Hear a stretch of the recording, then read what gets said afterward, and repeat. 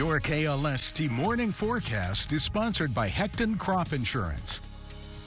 For all of you anglers out there looking to catch a lunker this weekend, we can take a look at our fishing forecast going into it.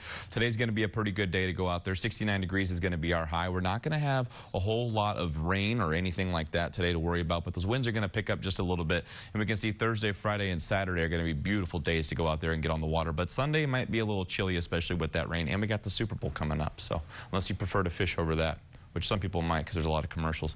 53 degrees is good, the current temperature out there right now. Winds out of the south at 5 miles an hour. That dew point's at 39 degrees. We shouldn't be seeing any fog today. Looking at the next 12 hours, seeing how we're going to warm up. We see around 8 o'clock, 9 o'clock, we're going to still be in these 50s. But once that sun starts to creep up, it's going to really warm us up a little bit as we're going into the day. Around 11 o'clock, we're getting close to 60. And then lunch hour, we're into those 60s already. And then all afternoon, we're going to be trying to sniff those 70s. But we're going to have the high 60s with some beautiful weather and some sunshine out there. Entire United States here, we can see how we compare to the rest. We got 33 up in Billings, 41 up in Minneapolis, and 45 up in Omaha. Feels like summer to them. Coming down another layer deep into the state of Texas. We got 45 in Amarillo, 53 here in San Angelo, and one more into the Concho Valley region. We can find out who our winner is. It looks like it is going to be Merton with 53 degrees. No worries, we're all going to warm up together as we're pushing into the day and the sun starts to rise.